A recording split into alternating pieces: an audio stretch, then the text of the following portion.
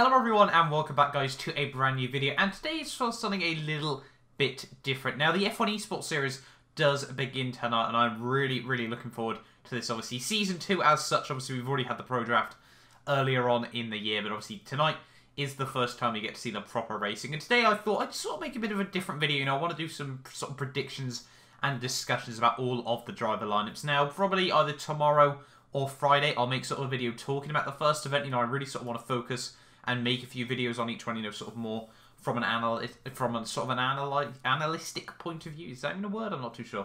An analyze sort of point of view for this. But yeah, today I sort of thought I'd run through all the teams, you know, who I think, some of them haven't quite announced that I've seen anyway. Some of them haven't quite announced who they've actually got driving tonight, so I'm sort of going to make a couple of predictions there as well. So yeah, I think we'll sort of just get into this. Now, first of all, just one thing I'd like to say quickly beforehand. If I say, you know, someone isn't quite there, like up to standard, I'm not saying in any way they're bad, you know. I'm not trying to come off as someone that goes, oh, that guy's trash, because they're all just stupidly quick on the game. You know, they're all absolutely phenomenal on the whole. So, you know, if I say someone isn't up to standard, I'm not saying they're bad. They'd still definitely run rings around me, and I'd like to think, no, I'm fairly good at the Formula 1 games, but you know, you got to think about how sort of a high quality area this is at the moment. So this isn't meant to be sort of like chatting shit about anyone or anything like that. You know, I do honestly, there's no team I sort of want to see do badly or anything. It's sort of one of those weird things where there's no one I sort of want to see.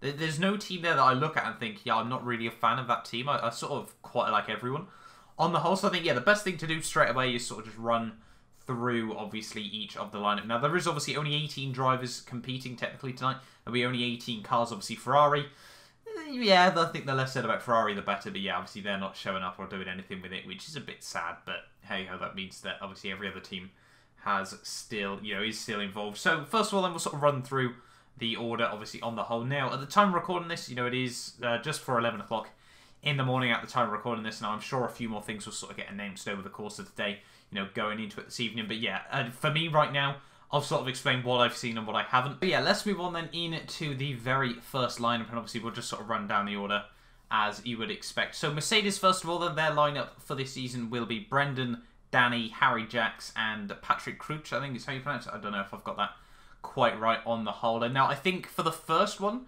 I'm going to have to say it'll probably be, you know, there'll be no point in not putting Brendan in there. You know, he's really quick. Obviously, he's proved last year he won't sort of crack under the pressure as well. Obviously, winning last year's championship as well. And alongside him, I'm going to put Formula Danny. I think on the whole, he's, you know, very quick as well. I think in AOR last season, he was probably one of the closest to Brendan on the whole, obviously on the PC split. Obviously, Brendan did end up really sort of dominating that split as well. Obviously just goes to show that, you know, the Formula 1 Esports wasn't quite just a fluke or anything like that, although I don't think many people sort of really thought it was. I think it was more just the fact that people didn't quite expect him to win it on the whole. You know, when you look at, obviously, in AOR sort of up to that point, you know, AOR is usually a good benchmark for these sorts of things. You know, you look at, obviously, people like Salah that had pretty much run rings around him in like F1 2016 and things, you know, he just hadn't quite been there, but obviously he just turned it up to 11, really sort of got the grind on and was able to get right up there on the whole. So yeah, I don't think Harry Jacks or Patrick Crouch will be racing in this one. A bit of a bold statement saying obviously that Harry Jacks won't be, but when you consider how strong that lineup is, I do think that Brendan and Formula Danny are just a tiny bit better. It wouldn't surprise me if they did run that, but that is sort of my predictions for this one. Moving on to Red Bull though, it is only Yoni and Graham Carroll for Red Bull, if I'm not mistaken. I'm pretty certain it is just those two, and I think for me that's pretty easy, obviously.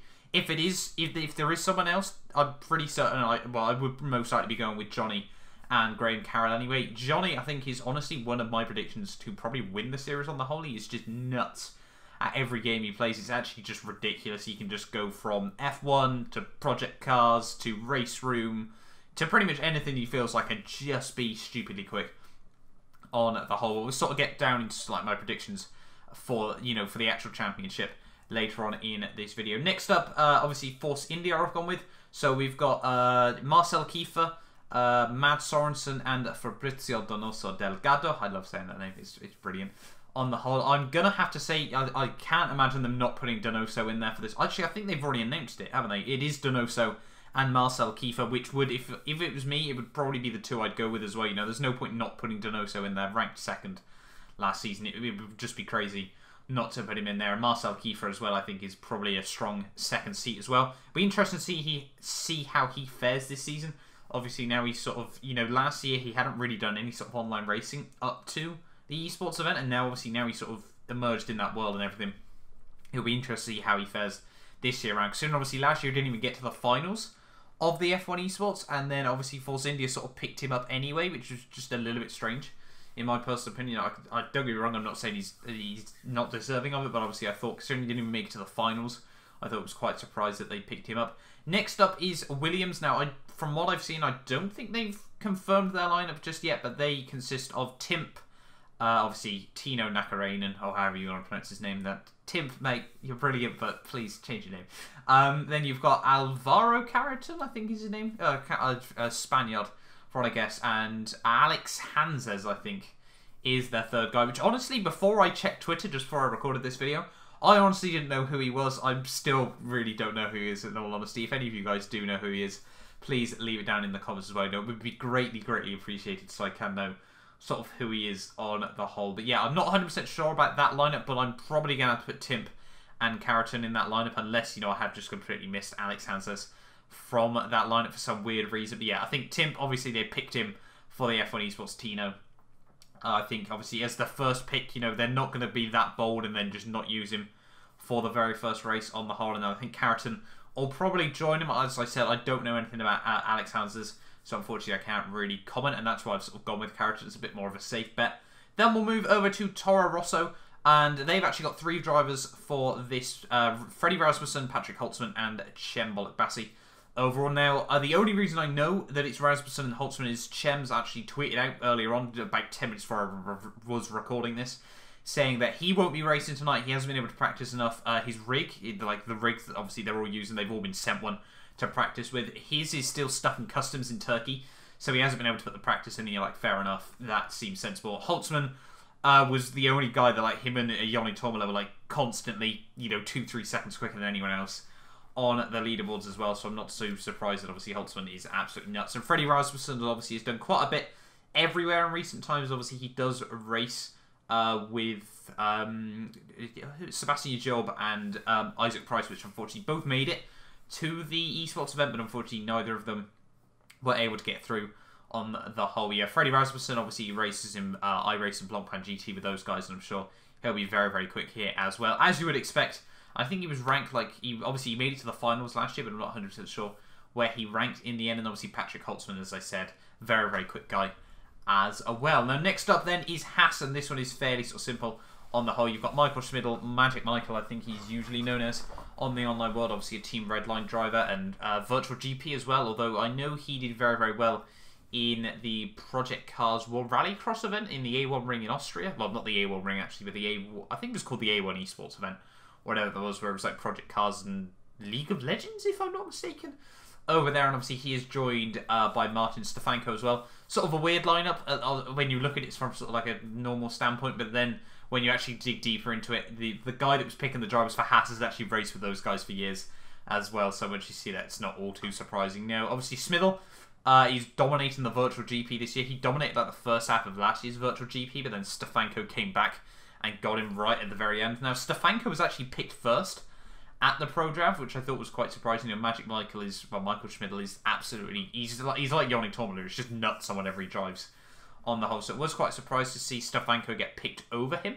So I think that'll be interesting to see how those two fare against each other. You know, they're both from Czechoslovakia, if I'm not mistaken. So obviously they've got quite a strong little growing esports scene over there with obviously things like the Virtual GP and things like that. You know, so it's going to be interesting to see how those two fare against each other on the whole in this event, obviously with how much they just race with each other everywhere. Next up then is McLaren, and they have got Bono Huis, Ollie Pakela, and Enzo Bonito. Now, I know they actually did a race at the McLaren Technology Centre yesterday at the time of recording this, and from what they were saying, you know, all three of those guys were so close in terms of obviously their pace and everything like that. But I think it's Bono Huis and Ollie Pakela for this one. Enzo Bonito is not racing this one. I'd be highly surprised if we don't see him race in the next one anyway, but it might only be for like 1 or 2 races. It won't be quite as many. I would imagine it'll probably be Bono doing the most for those guys. You know, he's proven in the past, you know, obviously he's renowned for winning the Vegas E race as well, isn't he? Obviously, in controversial stands, it appeared in the end. But yeah, he'll probably be doing most of the work for those guys. But obviously, I don't know what their pace is. Everyone's keeping their cards obviously very, very close to their chest, as you would expect on the hobby. I think Bono and Ollie, well, Bono and Ollie will be racing this time. I'd imagine Bono will be doing most of the work, but I think Enzo would also obviously be showing him as well. Now we move on to Sauber, and I know this one's obviously quite of a fan favourite on the whole. You got Salah and you got Sonic as well, but Sauber have gone with a weird sort of strategy for this one. They've actually changed it up between the races tonight. Now I know there's meant to be 3 races tonight. They've only confirmed from what I saw the first 2 races though, so I know it's going to be Salah and Alert for the first one, obviously at Australia, and then it's going to be Salah and Sonic for the second one. Now I think that is probably the wisest move to go with. Obviously I can only base it on past experience from what I've seen, but obviously Salah is consistently, you know, the quickest out of the 3, you know, by it's not a clear cut, you know, half a second gap or whatever, but he is just always that clear cut bit quicker than Alert and Sonic. So obviously I'm not surprised that we see him. You know, Sauber use him as many times as they possibly can, and obviously I don't blame them for that. It makes perfect sense for them to do so. But switching up, I think, is sort of like a weirdly sort of clever gamble on the whole by Sauber, because that obviously means that Alert can just sweat Australia. You know, he can just bang in race sims after race sim after race sim after race sim around there, and obviously Sonic can just do the same for China, just put race sim after race sim after race sim there. So it is a bit of an interesting strategy by those guys to sort of go with that on the whole, but I think that could prove very, very successful on the whole for those guys. And obviously, well, they've confirmed it, so we know who's going to be racing when. We don't know who's going to be racing for round 3 though for those guys, which will be interesting to see. It might be Alert and Sonic, but I'd be surprised if they're not going to try and use Salah. You know, he's just so quick overall as well. And then we move on to the final team at Renault Vitality. Obviously, they've just announced Vitality, even sorry, have just announced they moved back into CS:GO as well, which I find is quite interesting on the whole. But their team is Sven Zerner, Kimi Larson, and James Doherty. Obviously, TRL Limitless, or Veloce Limitless, as he's known on, you know, sort of the esports platform as well. And I think for this one, I'm going to say Sven and Kimi. Now, obviously, Sven Zerner, it just seems sensible to put him in there. You know, he's just nuts. He came 5th last year, if I'm not... No, sorry, 3rd last year even, at the F1 Esports event as well. So I think, you know, it'd be sensible to put him in there. Kimi Larson as well. I know he's got previous ties with Renault as well. Obviously, he raced in Formula Renault over the last few years as well, so I would be quite surprised not to see him. Potentially, we could see Renault sort of do what we saw with Sauber, where they switch it up between the 2 races, but obviously I don't know right now. They haven't actually confirmed that, or they haven't confirmed their lineup anywhere that I've seen as well, so that's why I've sort of gone with those 2. Now, I know JD actually beat Kimi in the race that they did last year, obviously round 3 on Xbox One, obviously in Spain. Obviously that was a very wet race, and obviously JD did that one on a wheel, so sorry, he did that one on the pad even, so maybe, you know, he's not, I know he's really quick on the wheel as well, but I think Kimi Larson will be very, very strong there. Unfortunately for him, he only made it into F2 on PC, which I thought was a little bit strange, and I think he's dominated the opening 2 rounds of the season as well. Yeah, so a little bit weird on that one, but yeah, I think Kimi will probably be racing tonight. You know, he's so athletic and everything like that. You know, he's really sort of, well, I know he's always tried to keep fit on the whole, so it is quite interesting with how much of that he's sort of doing well as well. So I think that's why Renault will sort of look at that and look at how much sort of progress he's making in that sense, and probably put him in tonight. So that is all the lineups then. That is sort of like a few predictions as well for the lineups on the whole, who is going to be going where, and all of that. And let's move on then into a few of my predictions. Now, honestly, it's going to be a little bit difficult to predict on the whole, you know, that everyone keeps their cards close to their chest, you know, that is completely understandable as well. I don't blame any of the teams for doing that, but I'm going to put Joni Tormela as the race winner in tonight's races on the whole, ahead of Brendan Lee. Obviously, it's going to be really, really tight between all of those guys, with Holtzman in P3.